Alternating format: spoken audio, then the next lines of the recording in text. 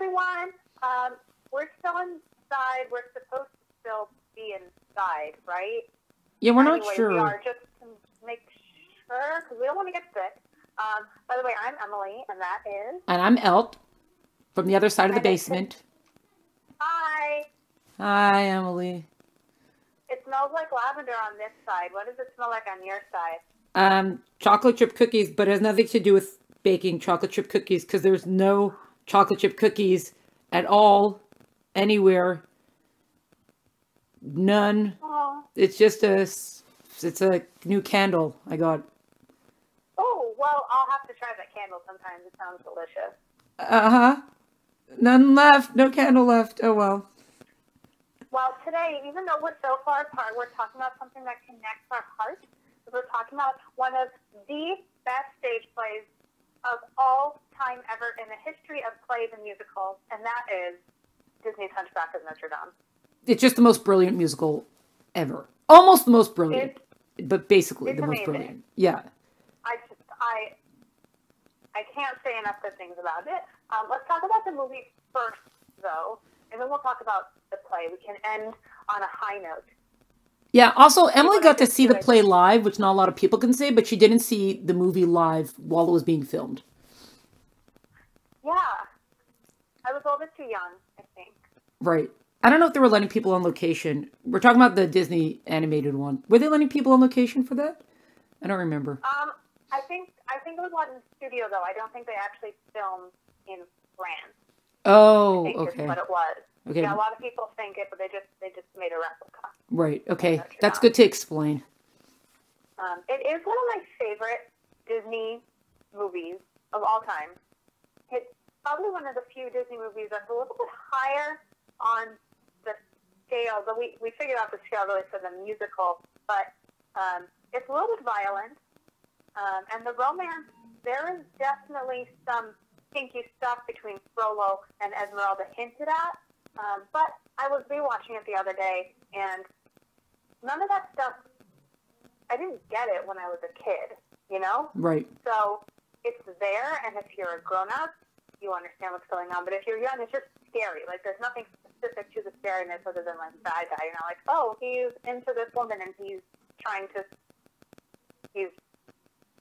what's the thing now when you, like, give a woman her life or, like a job or have sex with me type of thing? Anyway, it's kind of like that. So it's a little creepy. But again, if you're watching it as a kid, you don't really know, so it's sort of an interesting thing on the romance scale. And then violence, some people get hot molten metal poured on them, but you don't actually see the hot molten metal get poured on any individual people. So the violence is still more like, you know, Disney-level violence, like people getting apples thrown at them, which is bad. And it's done in a really, like, bullying type of way. Well, also... I love that movie. Yeah. And also, even though some of the scales are high for Disney film, also from all the Disney films, they're probably some of the most substance. There's actually, like, a real pointed. Yeah. Well, it's interesting because it's people... I mean, there's religion in it, and people making moral choices, like, see this, you know, do I stick with my orders? Or do I go against my orders to do what's right? So it's it's interesting that they chose it for an adaptation, but I'm so glad they did because the music in it is just stunning. It's phenomenal. It's beautiful music. There's choir and religious stuff happening in the background of a lot of the songs, and it was also, there are a lot of themes. So like each character or different places have themes, and the music is repeated, and it's beautiful. Also some interesting little trivia.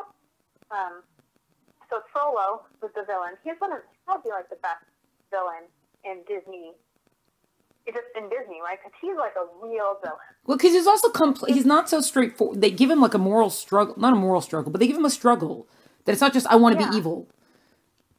Right, and he's not like a magical, mystical queen or something who's evil, who's like an evil beyond anything within the human realm. He's a human evil. Right. But what's interesting is that in the book, the original book, he's a church leader. I don't remember exactly what he is, but he's a church leader. But in the movie, they made him a judge because they thought that it wouldn't be so positively thought of to have the villain be a church leader. And then the actor who played him was actually the villain, one of the villains in Beauty and the Beast, the guy who runs the insane asylum that Gaston wants to send Belle's father to. And he has such an evil voice that Disney was like, oh my gosh, we need to make you be a villain in another one of our movies, because it's such, actually the guy who played Frollo on stage also, when I looked up other stuff that he had done, it was all villain roles. And some people just have that voice, and it was such a dark, heavy voice. So it was good. like he could never play anything but a villain. Oh, and one other interesting thing about the movie, in the scene where Frollo sees Esmeralda dancing in the fire, originally they wanted to make Esmeralda, I think this is true, but I guess I should say allegedly, they wanted to make Esmeralda dancing naked. Uh-oh. But they realized, but in the flames, you don't really see her body. Right. It's like her body as flames, but even in the flames, you can tell the difference between naked and clothes. So they put clothes on her. Because it is, after all, still a movie for maybe not your youngest children. I wouldn't show, like, my 4-year-old, but, like, my 10-year-old, maybe? Yeah. So, I'm glad they kept their head on about that. yeah. And then finally, in all their genius that is Disney, after adapting other movies to musicals that shouldn't have been, I'm looking at you, Little Mermaid and Lion King, Yeah. they've made it into a musical, which makes the most sense because the music is so, and not the, I mean, music in a lot of Disney movies is great, but in this one particular, it needs the stage. It needs, and what it needs is a choir backing it up. Which is part of the reason why I didn't make it to Broadway, but whatever. Details. Right? Because there's just too many people, I think. 32 voices. Can you imagine the vocal range? You don't have to. You can listen to the soundtrack and you will know. Oh, that's so beautiful. I actually knew one of the people in the choir that sang at La Jolla Playhouse. Oh, woohoo! Played there. So, you know, I don't know what that means, except it was kind of a cool thing just to hear him talk about it. But, okay, so that show. So based off the novel by Victor Hugo, for those of you who don't know your classic literature. For those of you who don't know your classic literature, I think we're still stuck at home, so read it. You can probably find it online. That's true, yeah. Yeah. Number 2, so the music by Alan Menken and lyrics by Stephen Schwartz. And that was for the movie and the musical, but Menken and Schwartz came back to add some, because they added some songs when they brought it to the stage. Right, because the stage, they developed the story much more, and certain things that they had to a little bit tone down, right? Because I think in the film officially Esmeralda didn't really die, but in the stage she does. Right. And Alan Menken basically wrote everything for Disney. So if you don't know who Alan Menken is, then you've obviously never seen a Disney film. And don't tell Emily that, because when she does emerge from the basement, she's going to come after you. And then Stephen Schwartz is just amazing. He wrote a lot of really good shows. I think he did the music for Prince of Egypt, and he's written Pippin. Wicked, that's right, is Stephen Schwartz. They're both amazingly talented, and this is definitely some of their finest work, hands down. The songs, I don't know, like everyone is just, even Hellfire, which is Frollo singing about his like lust for Esmeralda, is still so good because of the parts of him that it shows. And then you've got a song, well, the opening song, "The Bells of Notre Dame," is an amazing song, and it's actually, if you listen,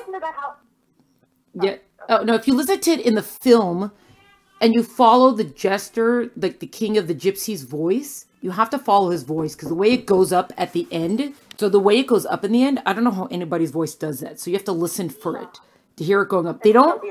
Yeah, I don't know if they got that for the stage, but that opening song, and that's also, they close with it, is incredible.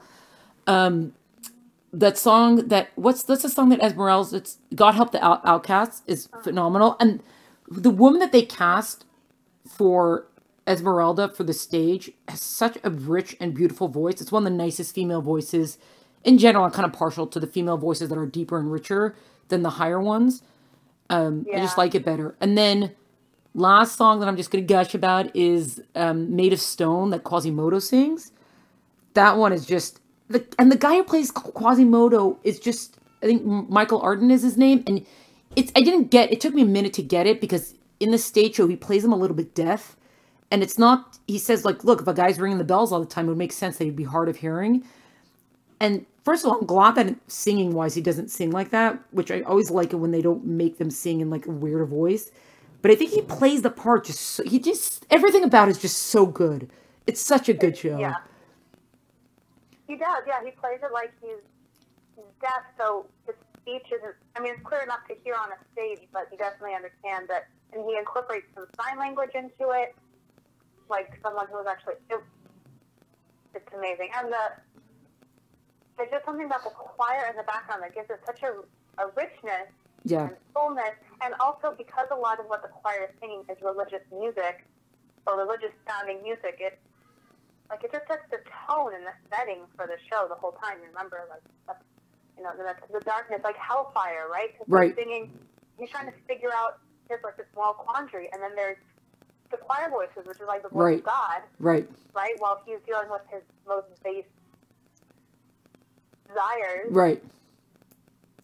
It's so good. It's so good. And also, the one thing I didn't necessarily like about it is that everyone's in love with Esmeralda, which I don't know why everyone has to be in love with her, even though each person is kind of different, because you have the captain who's in love with her in like a real romance kind of way, and then you have Frollo who's in love with her from like a lust kind of way, and then Quasimodo's in love with her, but more just because she sees him as being, she's the first person to really see him and say, no, you're not ugly, which is also one of the points of, it was an interesting change that they did, because in the film, the opening song, when they do, here is a riddle, well, guess if you can, right? They say, who is the monster and who is the man? But then they tweak that line for the stage, and they do what makes a monster and what makes a man. And you almost can't give the flat answer to that, because in the stage, they do show why Frollo comes to hate gypsies. He sees them as the people who took his brother away from him. So sure, it's not an okay hatred, but you do see he kind of went in the wrong direction, right? He came to the wrong conclusions, but you see why he made the conclusions. And you see why people have been led to the choices that they were led to.